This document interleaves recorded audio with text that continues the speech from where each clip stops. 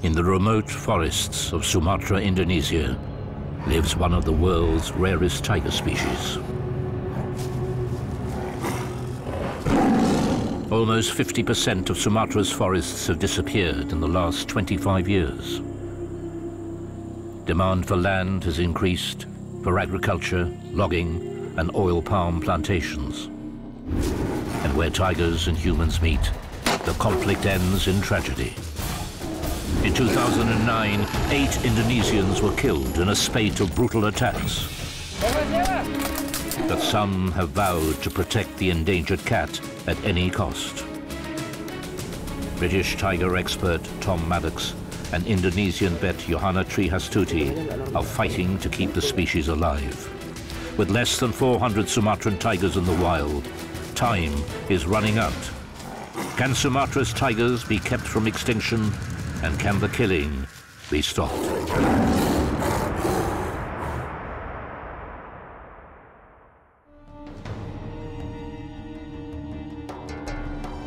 This is Sumatra, Indonesia, the 6th largest island on the planet. A biodiversity hotspot. These tropical rainforests are home to thousands of plant and animal species. And one iconic cat, the Sumatran tiger.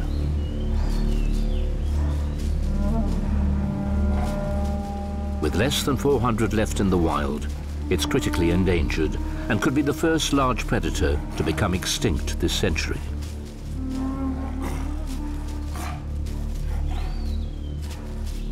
It was separated from other Asian tigers around 100,000 years ago. Rising sea levels isolated Sumatra, making this tiger genetically unique.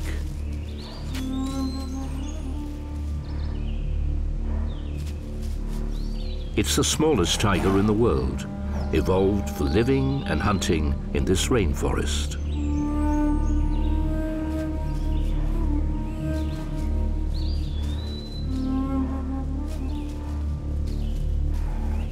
It has the largest canine teeth of any land-based carnivore and a jaw that can exert 450 kilograms of force per square inch. It's believed to be one of the most aggressive of all tigers and built for the kill.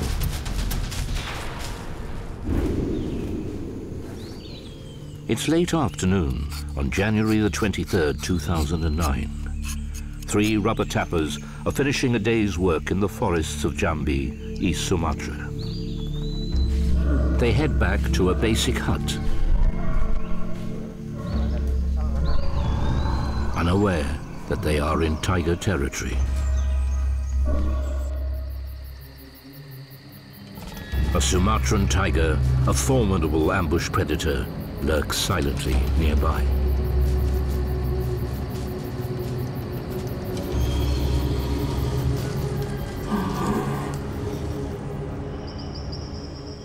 Early the next morning, Arbain Mutalip wakes before his companions.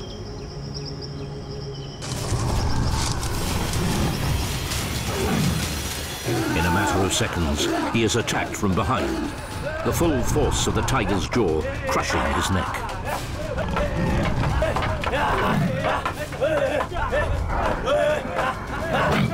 The tiger retreats into the forest. But it's too late for Mutalip. He did not stand a chance against this top predator.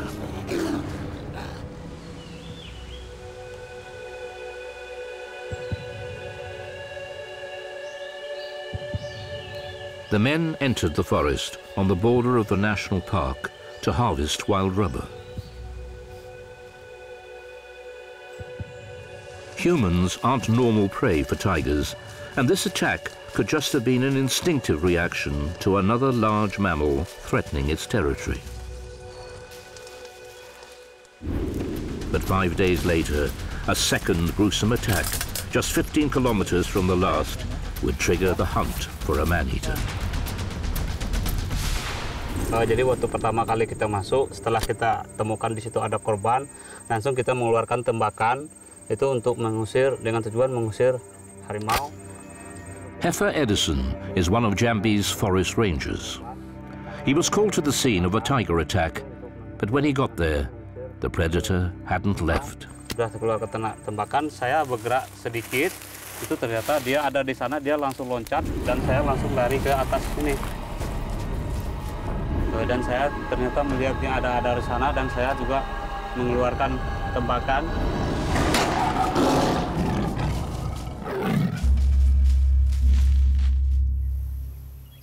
The only survivor told Heifer the terrifying story of the previous night. Ya inilah pondok di mana harimau mengganas memangsa manusia itu. 3 illegal loggers are asleep inside.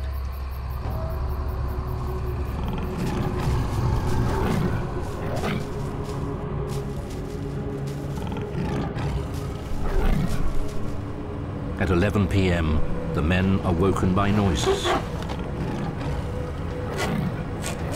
Something begins to scratch at the walls. They are terrified. Itu kalau dari jejaknya itu harimau mulai mengambil awalan seperti ini. Jadi mulai mengambil awalan, dia sudah seperti ini dan loncatnya itu seperti di sini, dia langsung terbangnya seperti itu. One man jumps up to save his nephew. But the boy is frozen with fear. His uncle makes an agonizing decision. Pamannya berusaha menyelamatkan diri sendiri, dia langsung loncat keluar lewat ini, dia langsung keluar dan lari sejauh mungkin.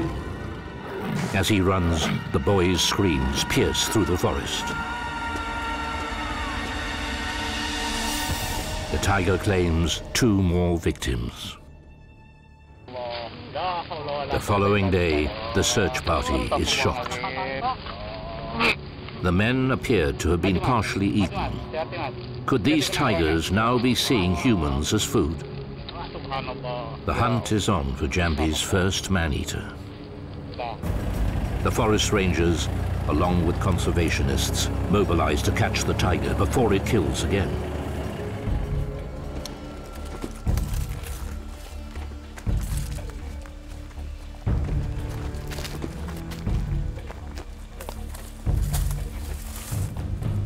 The rangers turn to locals for help.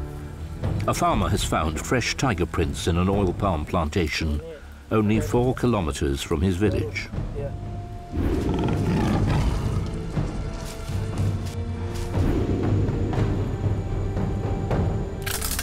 There is little food here. These plantations only support up to 15% of the tiger's natural prey.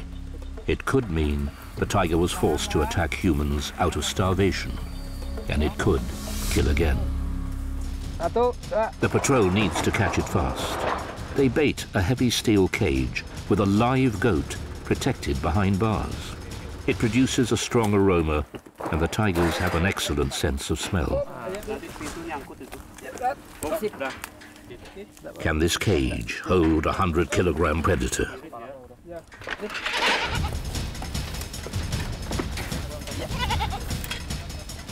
Tigers hunt at night, so the rangers will leave the trap until morning.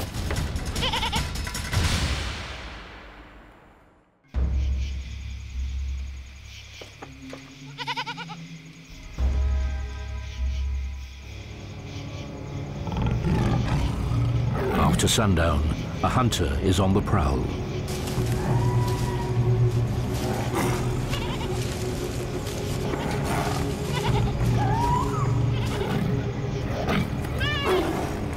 It creeps silently towards the cage and circles it, probing for a way in.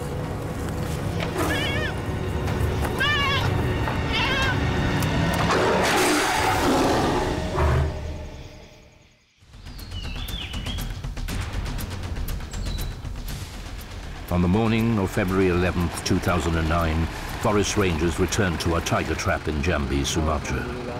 And this dramatic scene is captured by the team's home video camera.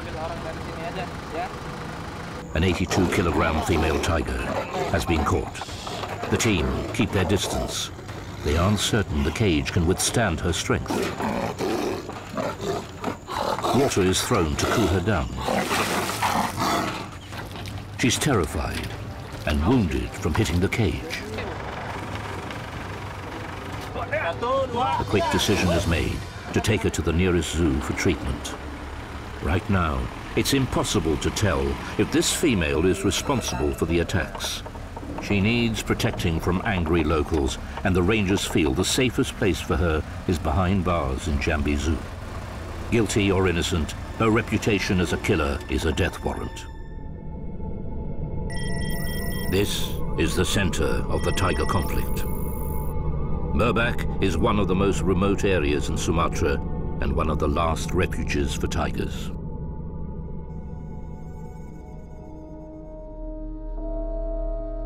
But half of it has been allocated to the logging industry, and it's rapidly disappearing.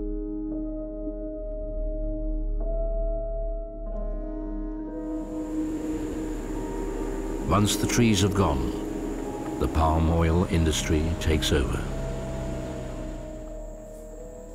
Oil palm plantations cover almost 3 million hectares of Borneo and Sumatra, a booming $1.4 billion business.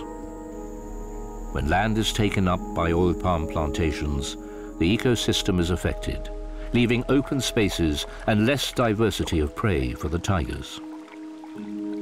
As the natural forest diminishes, conflict between humans and tigers escalates, and history has shown that a tiger always loses. The Indonesian archipelago has already seen 2 tiger subspecies become extinct, the Javan and the Balinese. Tigers are solitary animals. Each one needs as much as 80 square kilometers of forest to hunt in.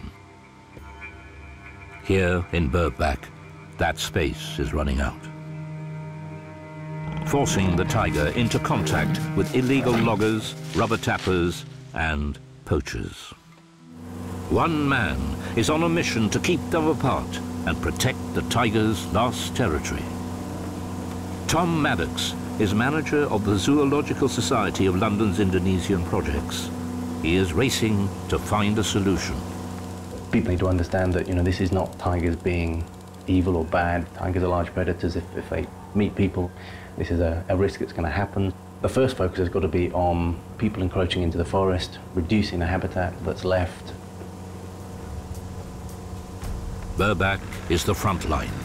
If this forest is cleared by illegal loggers, it could be converted to oil palm, and the tiger's last sanctuary will be gone forever.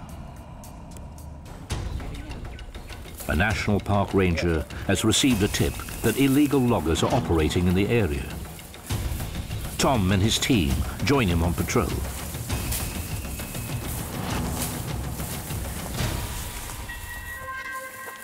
Three kilometers into the forest, they find a large camp.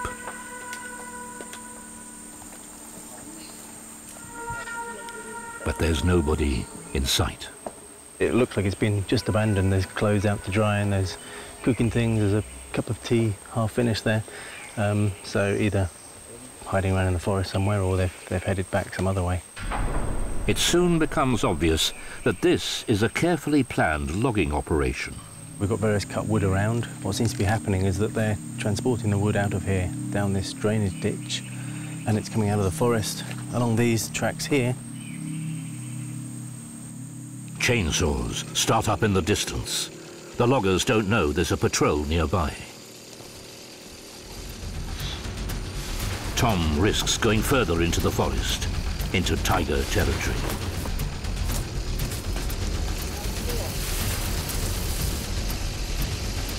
But as he gets closer, the chainsaws stop. This is where they were working, but they've run off. You can still smell it. It still smells of freshly cut wood, so they were just working here a few minutes ago. Possibly see how they knew we were coming. They're charging up a mobile phone battery just there. The ranger will confiscate the chainsaws and bring them back to the National Park headquarters. Similar to the drugs trade, the illegal logging industry is highly organized and often with powerful political connections. Desperate to make a living, villagers get pulled into chainsaw loan deals with logging companies that they have to pay off by cutting down trees. For Tom, this is a bittersweet victory. Well, it's quite sad. It's sad seeing all this. But it's just so complicated because it's not... The guys that run off, they're not necessarily the bad guys behind this. It's they're going to be paid by somebody else. Tom may have temporarily saved these trees, but this forest is sporadically policed and the loggers will be back. If Tom can prove Burback holds a viable population of tigers, he can build a case to protect it from further destruction and in turn help prevent more attacks on humans. His team are setting up camera traps, one method of finding out how many tigers are in this forest. They look for jungle paths, clear walkways that tigers routinely use. This is one of our camera traps. So the camera trap has got a simple point and shoot camera up in the top, and then it's got a sensor down here, and the sensor will trigger the camera when a tiger walks past. The only way to count wild tigers is by photographing and identifying each one. Every tiger has an individual stripe pattern, like a barcode on each animal. We need to get left and right sides of the tiger because then we can be sure we can identify it. So we have to have another one over here. So this is covered up at the moment so that it doesn't fire. So we've got cameras on either side, and the theory is that the tiger walks down the middle here and we get photographs left and right sides at the same time. The team move further into the forest, along a potential tiger highway. These tigers are so rare that in 7 years, Tom has only ever seen wild tigers through photographs. Today, they think they've found a new location, and 2 large tiger prints confirm the need for a camera to be placed here. You've got the front foot here, and there's a back foot on top of it as it's walked on top.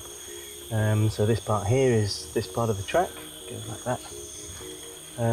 The front foot is a bit bigger because that's where all the muscle of a tiger is, so the front feet are usually a bit bigger.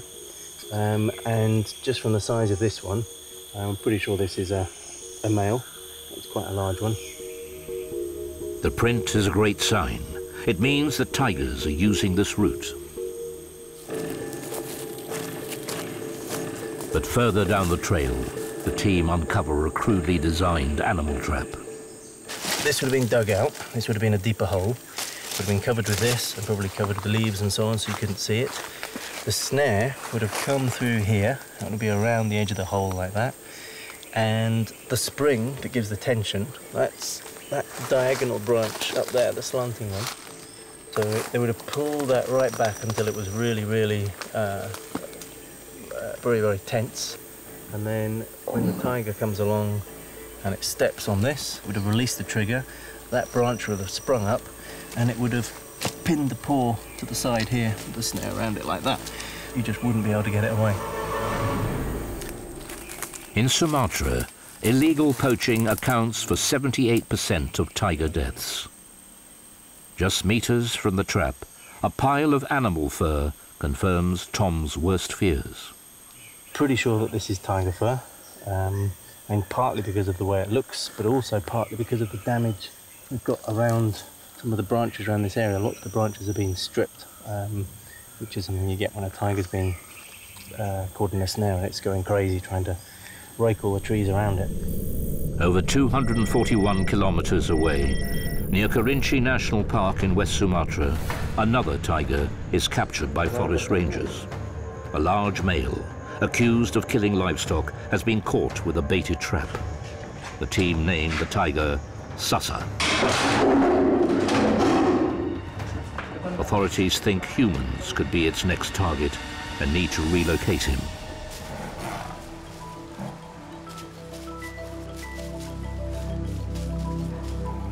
Once a tiger has been captured, there are 2 options. Either they are moved to a remote location away from humans, or they are sent to local zoos or breeding centers and spend the rest of their lives behind bars. Salma, the young female accused of killing 3 people, is being kept in Jambi Zoo on display to a curious public.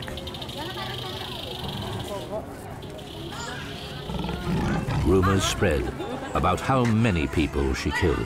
Dapat di Muara Jambi yang telah memangsa 15 orang masyarakat di sana. The brutality of the attacks has stunned the local community, and they're happy to see her caged.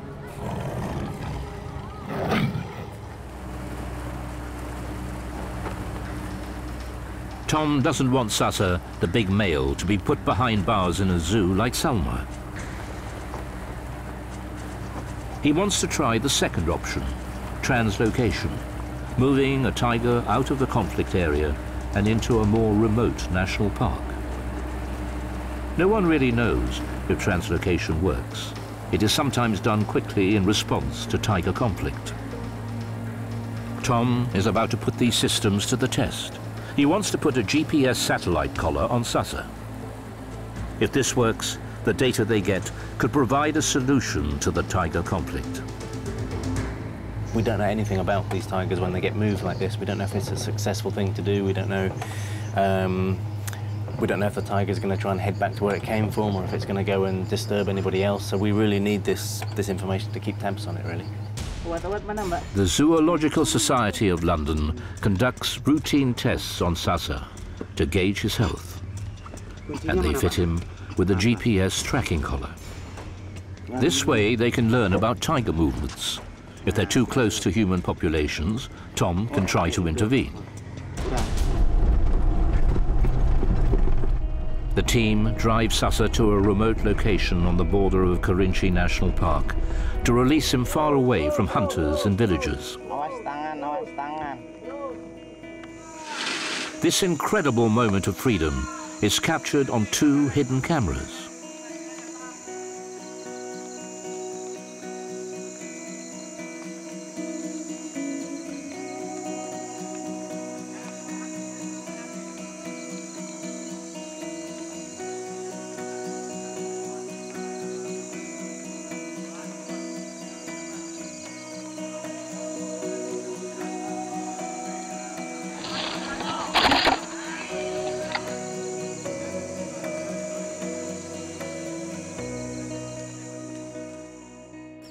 Deep in Burbach's forest, Tom waits patiently. The collar should transmit every 8 hours, sending Tom updates via email. But 24 hours after Sasa's release, he hasn't had a single update.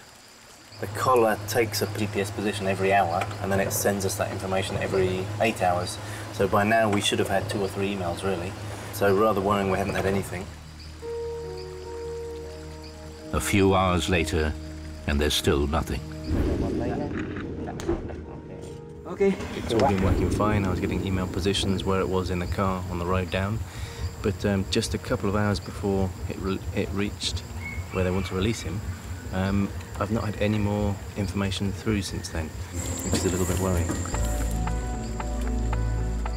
Tom is concerned the collar may have broken as the tiger was released, or even worse, that the tiger dives straight into a hunter's trap.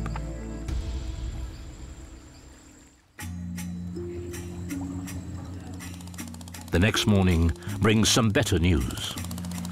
Sasa's collar has started transmitting. This means the test has worked. Tom can now track Sasa's every move. It's been a bit of a delay, but we've got emails through now, so we can see where the tiger's been going for the last few hours. And it seems now, in the last hour or so, he's now actually back inside the national park. So everything's looking good. Good news. The next week will be critical, and Tom will monitor his movements closely, hoping he doesn't leave the national park. But Salma, the female tiger accused of killing 3 humans, has been locked up in a small cage in Jambi Zoo. There has been another killing in the same area as Salma's capture. Speculation begins about Salma's guilt. Is she the actual killer, or is the man-eater still out there? Vet Johanna Trihastuti has come to give Salma, the tiger accused of killing 3 people, a medical checkup. The test results will determine her health and help decide what to do with her next.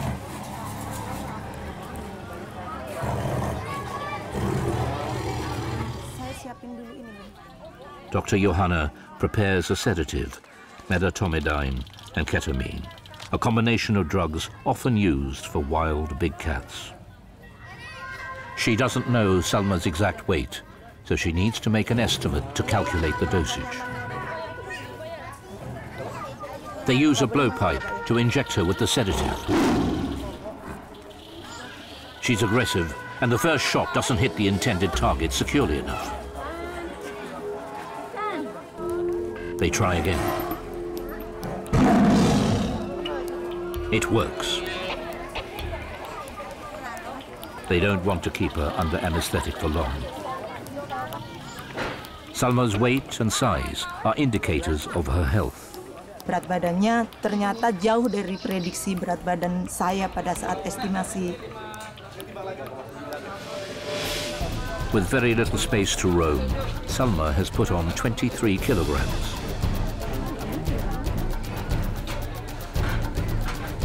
Blood samples are taken to analyze her organ functions, and her DNA will be tested and kept on record. Dr. Johanna measures her teeth to determine her age, and if she's fit enough to go back to the wild. Panjang taring kiri 3 cm. She's roughly 7 years old, and her teeth are in good condition, which means she'll be able to catch prey if released. 1, 2, 3.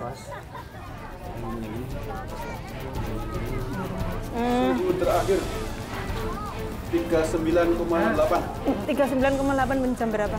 But then, a dangerous turn of events. Salma's temperature spikes. She has heat stroke. Jadi itu membuat saya sangat khawatir, karena kalau itu tidak diatasi akan terjadi kolapsnya pembuluh darah, shock, bisa menyebabkan kematian.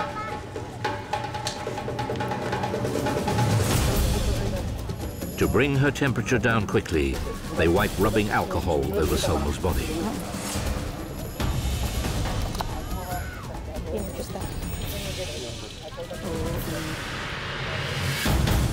Ten minutes later, her temperature drops to a more stable 39 degrees Celsius.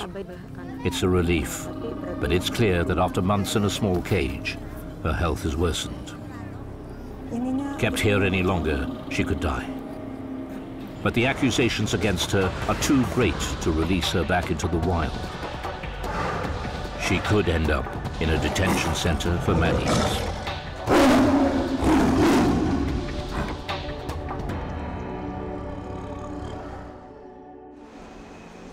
This is Taman Safari Park, Indonesia, home to a center for captured wild Sumatran tigers. Asiad has spent the last 10 years as keeper to a row of caged tigers. Most tigers in this facility have killed humans and livestock. Jadi biasa aja, yang penting kita selalu waspada. Jangan terburu-buru kalau kerja itu. Jadi harus selalu dicek kunci-kunci itu. At 17 years old, Jambi is the center's oldest tiger. In captivity, tigers can live for 20 years. In the wild, they rarely live beyond 15. Jambi is the most aggressive tiger in the center.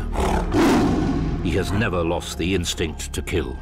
Dia karena di hutan itu udah makan 4 orang, jadi kalau ngelihat orang pengennya nerkam terus. Jadi kita harus waspada sama si jabung ini. Jadi jangan sampai kebuka. Kalau kebuka udah fatal. It's not easy keeping 40 carnivores. Every month, these tigers eat over 200 kilograms of beef and kangaroo meat, low in cholesterol and high in protein. Diet and exercise prevent them from becoming overweight.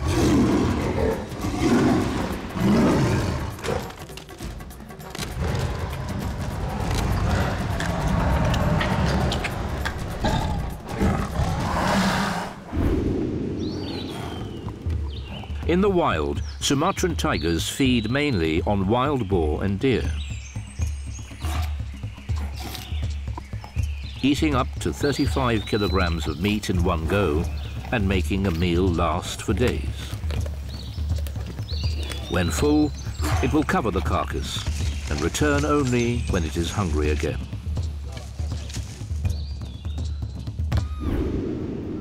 But tigers in this facility will never hunt in the wild again.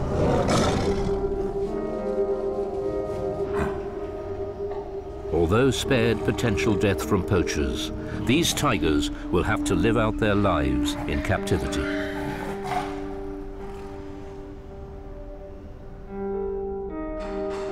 Kalau misalkan ini emang dia habitatnya di hutan, emang dia lebih baik di hutan. Tapi namanya harimau ini harimau bermasalah.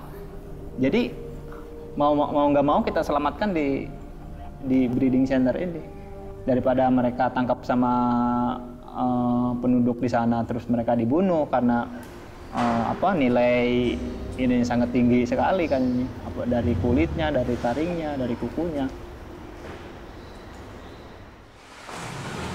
40 years ago, this center had an influx of conflict tigers and no forest to release them in. Taman Safari staff teamed up with other Indonesian zoos to start breeding these critically endangered tigers to help keep the species alive. Today, it's one of the largest breeding facilities for Sumatran tigers in the world. Tony Sumampao, the director of the center, is the man behind the breeding program. Keeping wild tigers behind bars and breeding them is controversial, but this tiger facility could hold the future of the species in its gene bank. Not everybody agree with what we have done here. The reason is because they think that the tiger should be in the wild all the time. If we have a nice habitat for them to release, it would be fine. But nowadays, it's difficult to have a big habitat for releasing the tigers, especially the problem tiger, man-eater tiger. So we put them in the breeding environment, so we can breed them, so we can have a very strong gene pool of the Sumatran tigers. Indonesia has already lost 2 tiger subspecies, the Balinese and the Javanese tigers. Both species could have been kept alive in zoos with the help of a breeding program.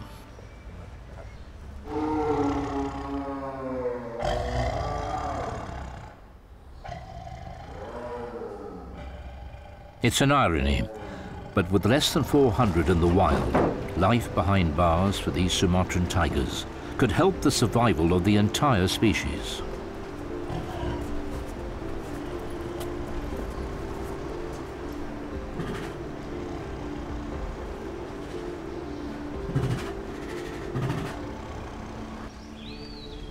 Dr. Johanna, who treated Salma, the young female, is responsible for all the tigers at the center. At the moment, Taman Safari has 33 Sumatran tigers to its name, and that number is about to increase. One of the tigers, Desi, is 2 months pregnant. Si Desi ini lagi bunting. Terus vitamin, jangan lupa vitamin kalsana D seperti biasa, 4 tablet, terus multivitamin lewat makan. A tiger's gestation period is around 100 days, so Desi has another month before she gives birth. A new birth is a tense time here, and the staff will be on call 24/7.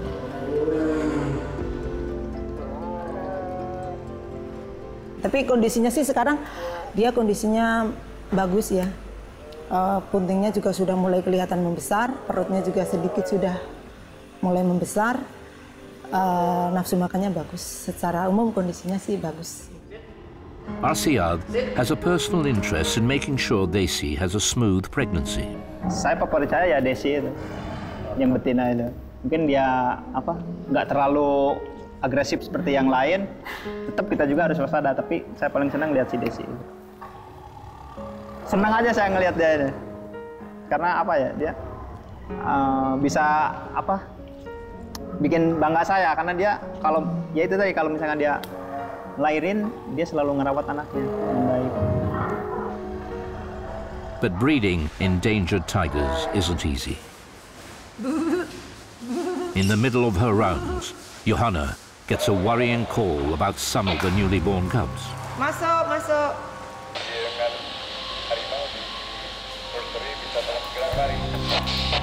Kopi, kopi. Segera ke sana. The centre's newest members were born in December last year. Rejected by their mother, the 2-month-old brother's survival is in the hands of Taman's dedicated team of foster parent vets. Every new birth strengthens the Sumatran tiger gene pool.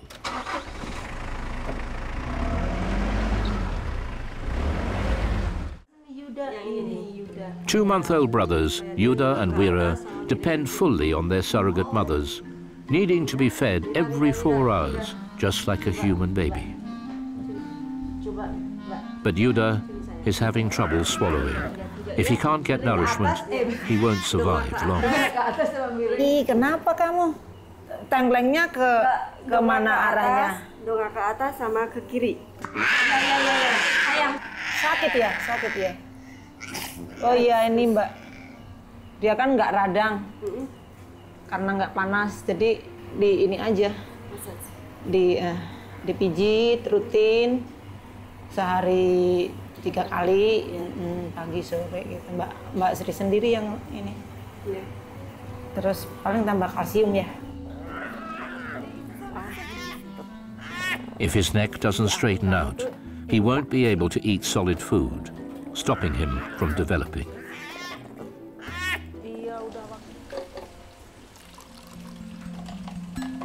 Johanna shows the vet's assistant how to prepare extra calcium for the cub. Sehari sekali. Pemberian sehari. Sekali aja.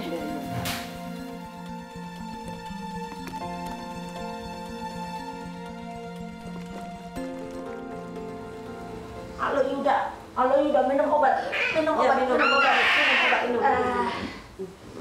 Kencing nih, Dek. Iya haus.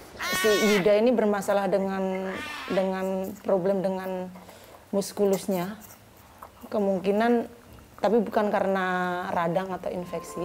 Kemungkinan dulu mungkin pernah keinjak induknya atau sesuatu yang kita nggak tahu pasti. Jadi di sini harus dirawat di nursery karena harus rutin di terapi, dipijit sehari 3 kali dan dibantu dengan kalsium yang supaya mudah pemberiannya dicampur dengan susu. They will all be keeping a close eye on Yuda. Karena memang tugas kami menyelamatkan dia sampai bisa survive, sampai kalau bisa sampai beranak lagi. When they're 4 months old, Wira and Yuda will be returned to the breeding center, hoping that in the future they will mate and produce a new generation of Sumatran tigers to help keep the species alive.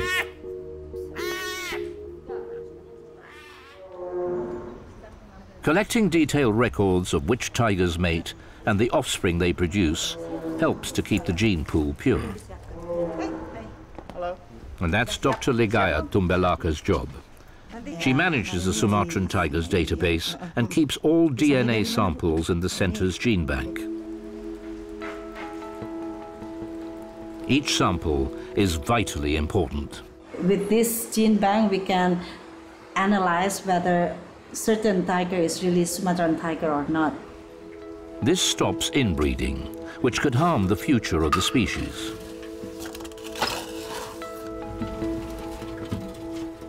With so few tigers left, one day more desperate measures may have to be considered. If we think that maybe in the future the number will getting lower, we need to think about certain technology. Maybe we use like a reproduction technology, like collecting sperm and then use that sperm to inseminate to the animal. Today, Ligaya and Johanna are collecting blood from a tiger for DNA analysis. They hope to mate him, but they need to make sure he has no genetic abnormalities. It sounds like a simple process, but how do you take blood from a large adult tiger? So this is a tiger that we are going to take the blood. Now we have this squeeze cage, so we can use this without anesthetize the animal. We will try to do it as good as possible so it won't hurt the animal. But squeezing a Sumatran tiger is easier said than done. They will need all the muscle available. The tiger won't want to be in the cage. They all need to be careful. Sedikit aja yuk. We are going to take the blood from the vein from the tail. So first we need to tonic with the tail part.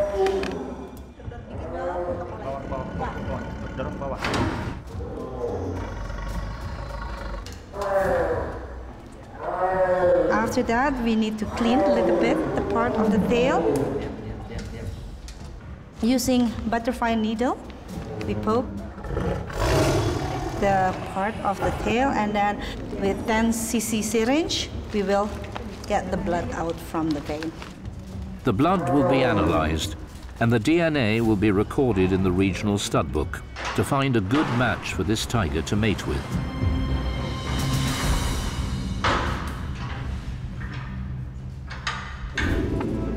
If Salma, the female in Jambi Zoo, is brought to the breeding facility, this male could be her potential mate. But her fate is still unknown.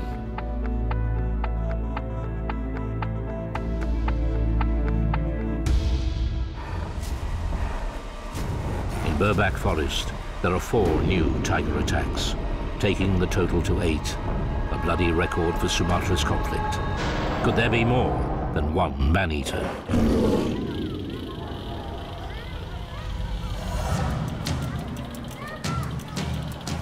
Tom Maddox from the Zoological Society of London believes that Salma is innocent. 2 tigers killing in one area is unheard of. Salma was just in the wrong place at the wrong time. A decision has been made to relocate her.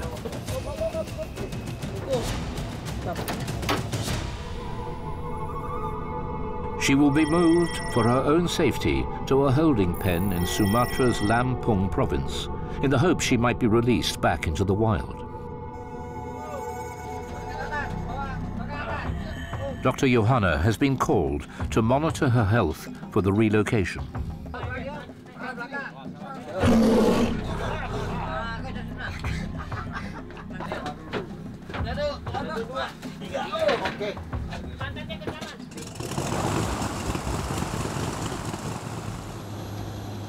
It will take 2 hours to fly her to her new home. It's a tense time for Johanna. She can't risk complications from an anesthetic, so Salma must be awake for the flight.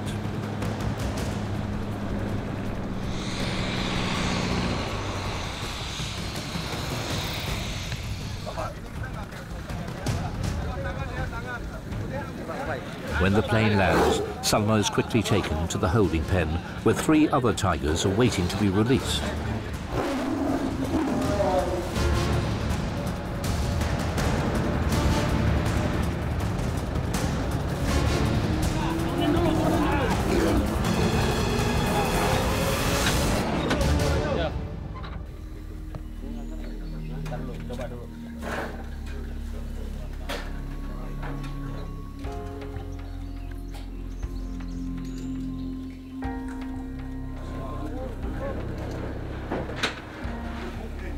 Johanna has received some bad news from the lab. Cramped conditions at Jambi Zoo have taken their toll on Salma, the captured tiger.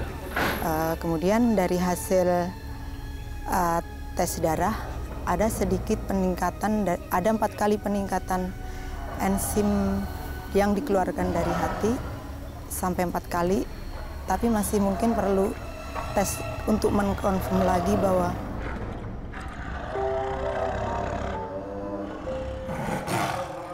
Salma is one step closer to freedom. But for now, Johanna hopes that the better facilities will make for a quick recovery.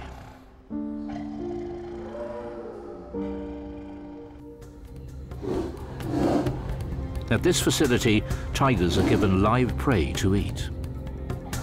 Most zoos don't engage in this practice, but here they want to keep these tigers as wild as possible. Their hunting instincts need to be strong to survive in the forest.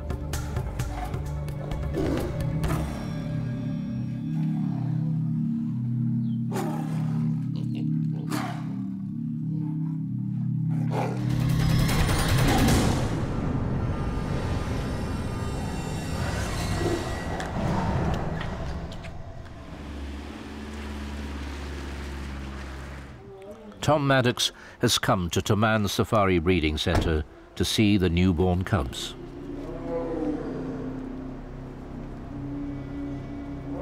He's had some devastating news. 4 days after Sasa the tiger was released into the national park, his GPS collar stopped transmitting. Basically what happened, he was released at a point right on the edge of Kerinci National Park. Snares that had been set specifically for some of the mountain goat species that live there. He'd walked into one of these, broken it off its anchorage, and dragged the snare along until the anchor had got wedged in a tree and basically had been throttled to death there and then. When they reached Sasa, he was already dead, skinned, beheaded, and ready to be sold to middlemen trading in illegal tiger parts. This was a kind of a summary, really, of what could be happening to tigers. This is one of the only tigers we knew what was happening day by day. He survived 4 days in a national park before he was killed by snares, so it's just a glimpse of what could be happening to all sorts of other tigers in the area. Salma, the young female, is still waiting to be released. But nobody knows if she will survive captivity, or if released, will she suffer the same fate as Sasa. The tiger that attacked in Jambi has yet to be caught. And on the 21st of March 2010, another killing in the same area, taking the total to 9, a record for Jambi. The conflict continues. These incidents have proved something to Tom about the future of this species, and it's a stark realization of what must be done to save them. There's really 2 things that Sumatran tigers need. The first thing is habitat. They need enough places and big enough places. And secondly, they need poaching controlled. That's poaching of tigers, but also poaching of their prey, and the whole wildlife trade network that drives all that. Sumatran tigers have survived in Indonesia for thousands of years. Adapting to changing conditions, they've managed to keep themselves alive. But humans destroying their habitat may be one thing they cannot survive. Jadi ini siapa? Ini si Yuda. Tom has been invited to the nursery by Johanna to meet the newest additions, 2-month-old cubs Wira and Yuda. It's a special day for Tom, a rare opportunity to get so close to these tigers. Yuda's beginning to swallow solid food. He'll make a full recovery.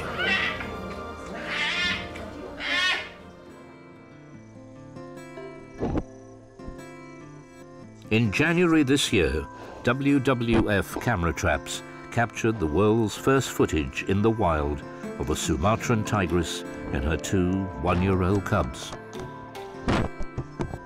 This footage gives hope that there is still natural forest that can support tigers. But incredible sights like this are very rare, and until Sumatra's remaining forests can be protected, Indonesia's last tigers will remain on the brink.